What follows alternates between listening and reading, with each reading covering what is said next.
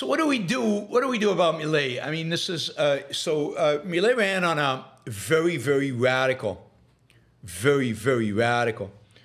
economic agenda. He ran an economic agenda that included the shutting down of the central bank, the dollarization of the entire economy, the shutting down of most government ministries, and the dramatic slashing of government spending, the reduction of capital, the elimination of capital controls, the elimination of restrictions on importation and exports, and all of that. Now, that is a difficult agenda to pass. This is not going to be easy. And there is going to be pain. There's literally going to be pain. Before you can rise, there will be a decline. Just dollarization. If you dollarize tomorrow, initially, Argentinians would all be poorer because the peso would have to adjust to its real value versus the dollar, which is a lot less than what it is right now. They would have a lot fewer dollars than they think they do. It is interesting. And I don't know if you know this. Argentinians have more cash, dollars in cash, than any country in the world outside the United States.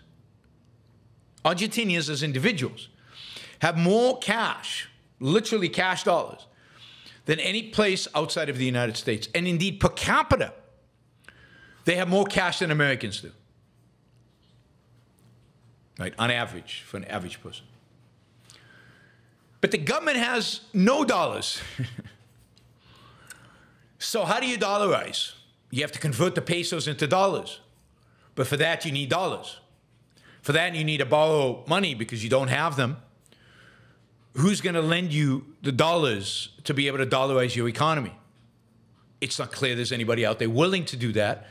As it is, Argentina owns tens of billions of dollars in dollar-denominated debt to the IMF and to other debt holders, which it cannot pay. So how's it going to get the dollars to dollarize its economy?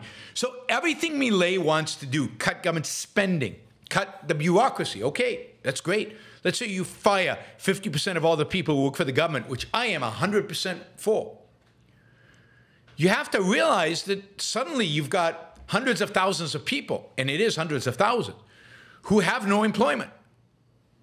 Because it's not like the Argentine economy is creating jobs.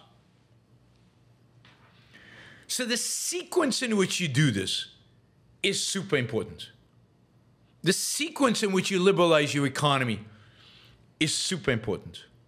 What you liberalize first, what you liberalize last, who you let go of first, who you let go of last, when you dollarize, how do you get enough dollars to dollarize? All of this is crucial and super difficult, super complicated, and the reality is that it will result in economic pain for Argentinians when they start it. There's just no way around that. Which means you need to have strong leadership that is willing to tell Argentinians what's happening, why it's happening, what the pain they're feeling is from, why they're going to recover, and things are going to get much, much better once they do recover. Right.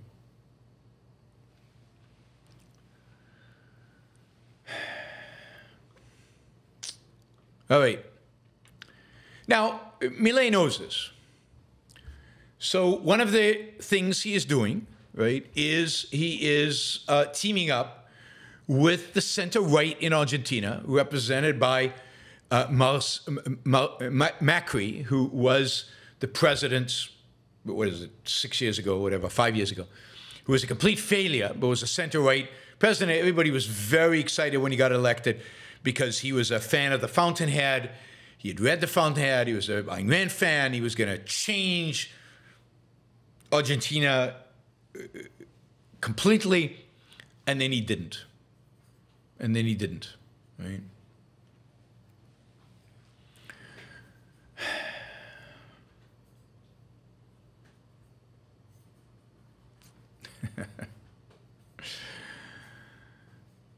All right, so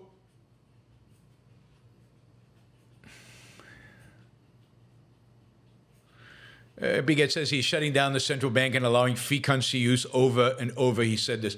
No, he's not. He's not even going to do that. He's not going to dollarize, and he's not even going to do that. We're going to get to that in a minute.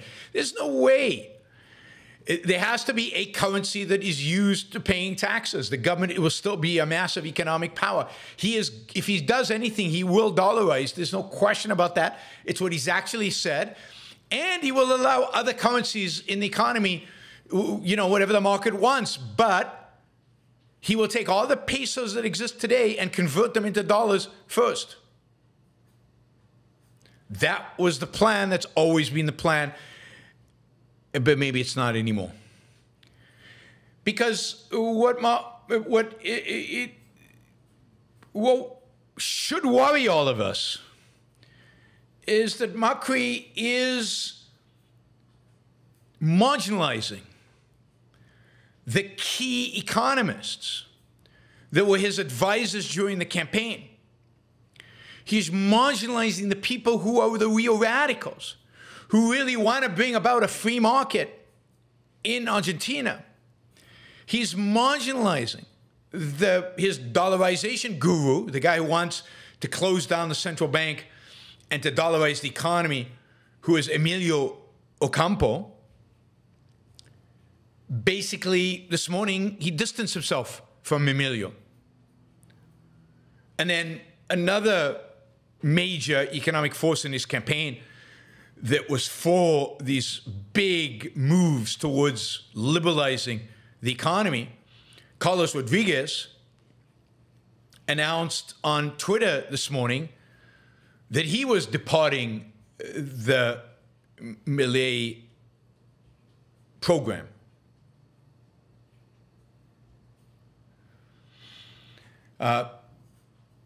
Of course, they're expecting to convert pesos. I mean, Milei himself said that he was looking somebody to lend him enough money so he could do it.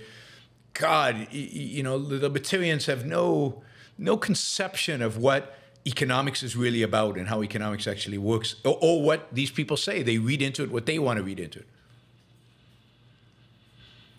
In their place, Milei is created an economic team to lead the transition, and then once he becomes president, the economic team is going to be led by Luis Caputo and Damian Riedel, who are two former Wall Street veterans. That's not a good sign.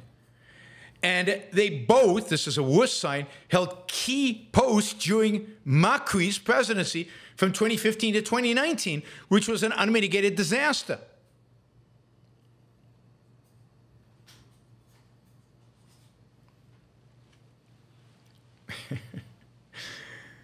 Unmitigated, I just have to comment on this because, right, I mean, Big Ed again is being ridiculous.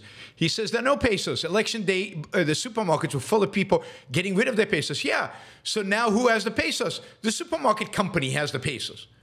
Not the government. The supermarket company has the pesos. And what are they going to do with those pesos? He's just going to wipe them out and make them zero, make them worth nothing? Of course not. Those pesos, for whatever they are, will be exchanged to something if they do away with the central bank. But if this story is true, that Milei has replaced his radical economic advisors with Caputo and Riedel, then there will be no dollarization and there will be no closing of the central bank.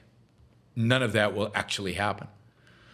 In addition, as part of moving to the center and away from radicalism, he is appointing Patricia Bullrich, who was I think was his opponent in the election, in the earlier round of the election, who heads up the center-right political party and was again in the Macri government. She will now be the security minister in this new government.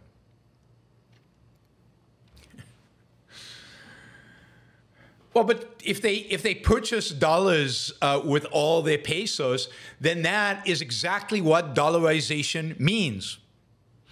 And when the government says we will now accept taxes in dollars, that's what dollarization means. The question is, are there enough dollars in the black market in Argentina to replace all those pesos? And who's going to take the pesos from them? So if I'm in the black market and you're offering me pesos for the dollar, what am I going to do with the pesos? At the end of the day, the pesos have to go to the government. They have to land up somewhere. And the government has to exchange those pesos into dollars. That's exactly what official dollarization looks like. People are already doing that. But at the end of the day, pesos have to disappear.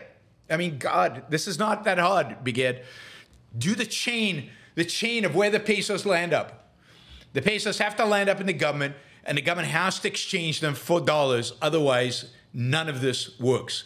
But again, even that doesn't look like it's going to happen. So what we've got is the fear that in Argentina, instead of to get a real economic revolution, we'll get another, moderate, fearful, half-assed economic reforms. Now, Milei seems to be the kind of character with a passion and with, his in everything else, he seems to be committed to this cause.